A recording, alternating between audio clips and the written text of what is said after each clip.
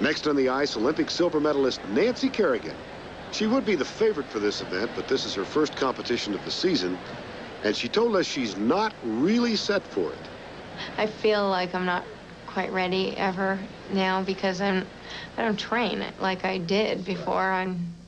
It's hard to get the enthusiasm and push myself, because I just feel like, well, to push to do the competition. I've been doing this for 20 years, you know.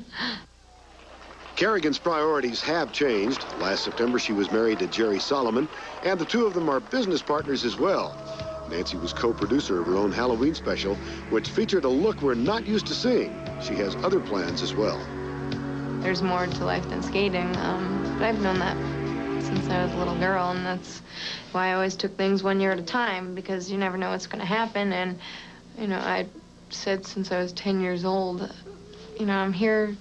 I always thought I was here so I could be a mom, and so I'm just like waiting and using my time skating till then. So I don't know when that will happen, God willing, but sometime, I hope. And now, the 1993 U.S. It's a brand new short program for Nancy, something that she helped choreograph with Mary Scottbold. And she will skate to the music from Ireland called Celtic Heritage. This is really an attractive presentation.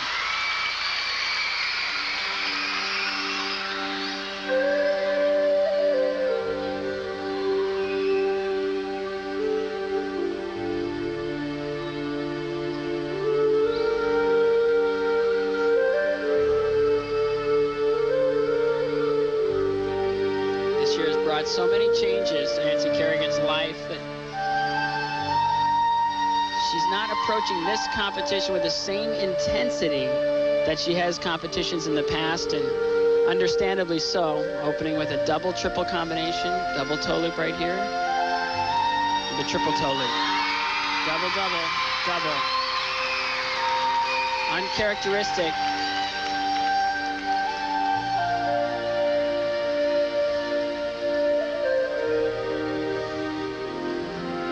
Double axel. A little heavy on the landing.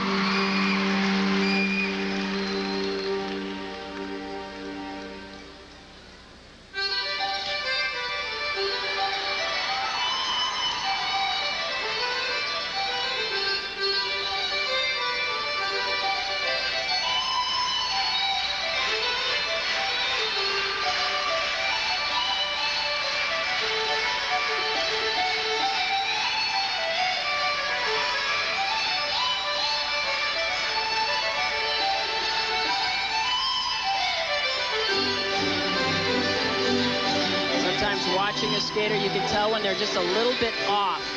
Nancy appears to be just a little bit off timing. She's going to need to get it back for this triple sow cow. Double.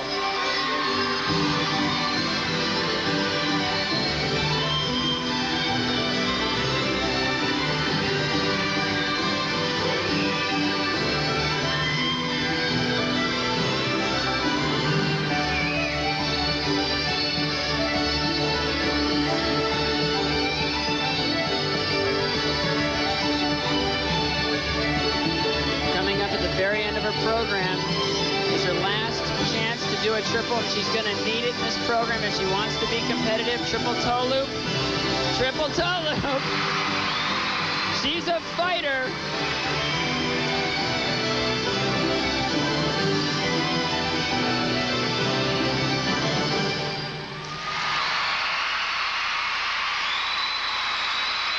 You can read the disappointment etched in her face.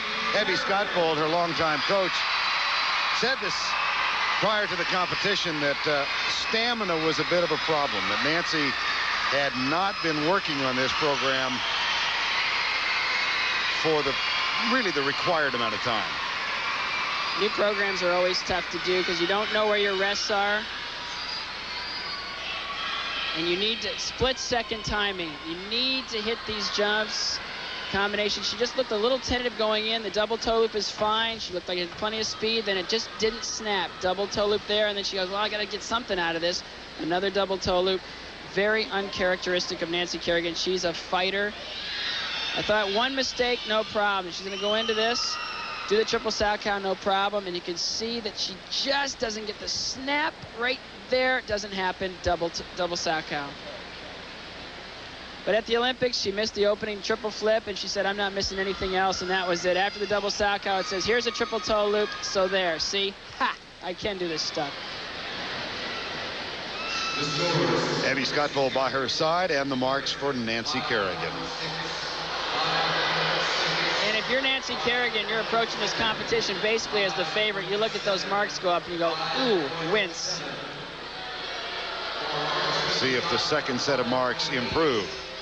And they do 5.8, 5.7. These keep her in the competition. She's not far behind the leaders, but still disappointing marks and a disappointing performance for Nancy Kerrigan. That's really a shock, because halfway through the first round,